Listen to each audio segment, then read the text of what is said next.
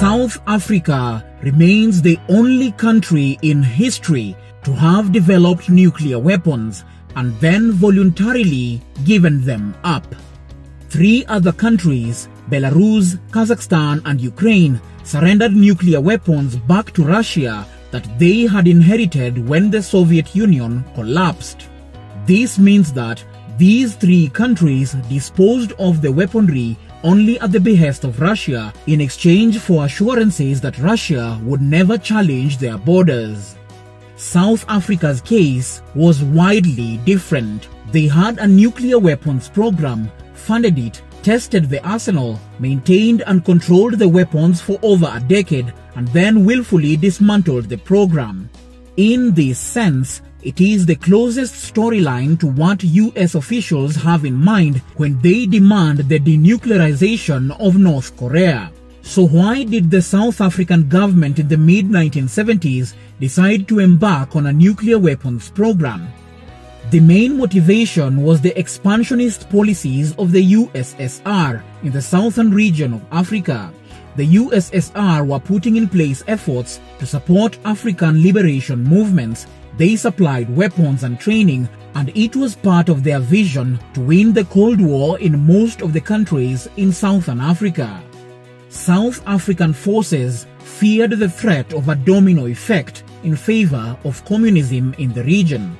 They financed the deployment of thousands of Cuban troops, especially to Angola. The other reason why South Africa developed the bombs was so that it could potentially strike targets in other countries in sub-Saharan Africa as part of South Africa's long-running campaign against regional rebel groups or even hostile revolutionary governments. During much of the Cold War, South Africa was an international pariah state due to its oppressive apartheid policy, and while the country's leaders of the time, including former South African President F.W. de Klerk, maintained that the nuclear arsenal was never intended to be used, it was definitely deadly enough to be a deterrent. South Africa was becoming more and more isolated in the eyes of the rest of the world, and there was mounting pressure for the white majority government to end apartheid.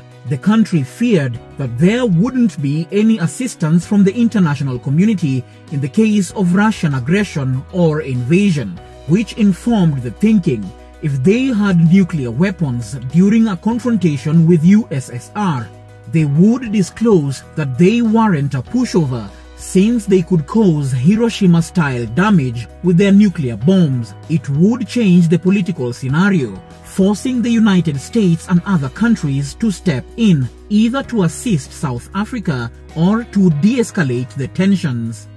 With plenty of uranium available, South Africa had already become interested in nuclear energy as a source of electrical power by the early 1970s. It sought to enrich uranium for its own use and for export, and at the same time, the government began to examine the military potential of these weapons.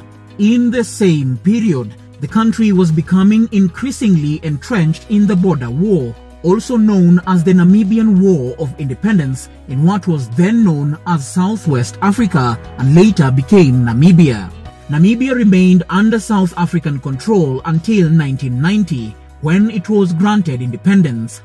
The South African Border War resulted in some of the largest battles on the African continent since World War II and was closely intertwined with the Angolan Civil War and insurgent guerrilla war in Zambia. The South African Defense Force also became involved in fighting in Angola to the north, where it would meet well-equipped Cuban and other Soviet-backed forces. By 1974, the South African regime had decided to develop a nuclear weapon that could be used, if required, in these escalating conflicts. Not surprisingly, the efforts to build these weapons of mass destruction were conducted in extreme secrecy. What is known is that by 1977, a single gun-type nuclear device, a fission-based weapon like the US Little Boy bomb dropped in Hiroshima, was ready to be tested.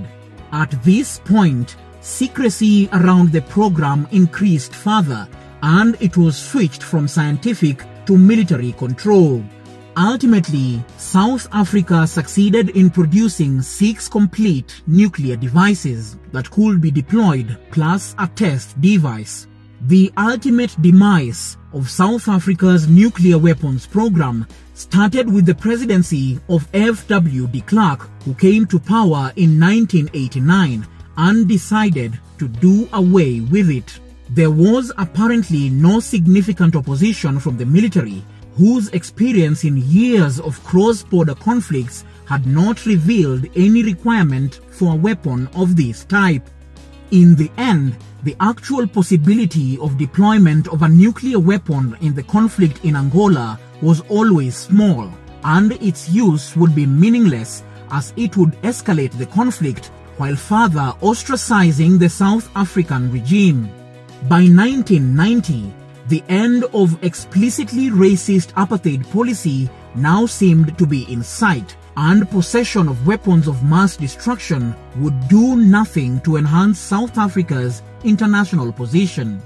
While a veil of secrecy remained over the nuclear program, de Klerk oversaw the removal of enriched uranium from the weapons that had been completed. According to him, the nature of threats that faced the country were no longer present.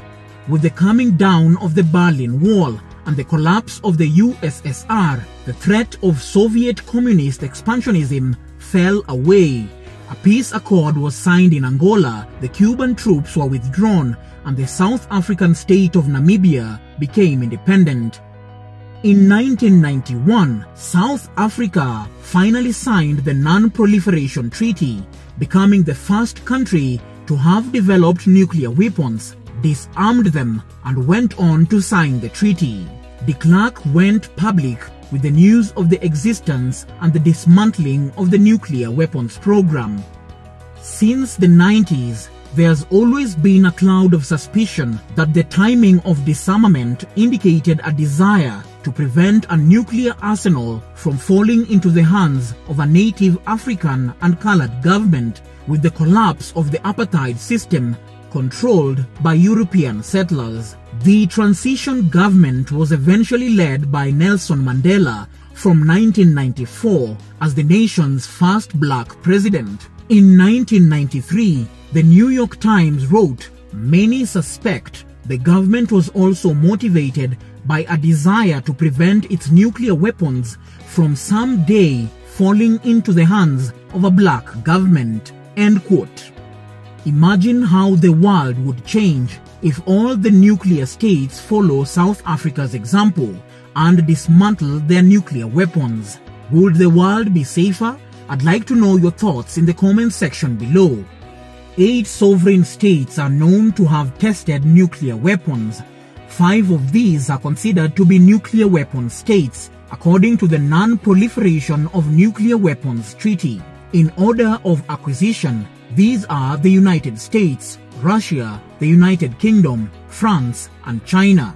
Since the treaty entered into force in 1970, 3 states that were not parties to the treaty have conducted overt nuclear tests, namely India, Pakistan, and North Korea. Israel is also generally understood to have nuclear weapons, but does not acknowledge it, maintaining a policy of deliberate ambiguity.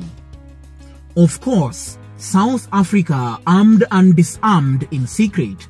The case offers an insight into why its leaders pursue nuclear weapons and what motivated them to give them up less than 20 years later. Our desire to inspire a passion for learning about Africa runs deep.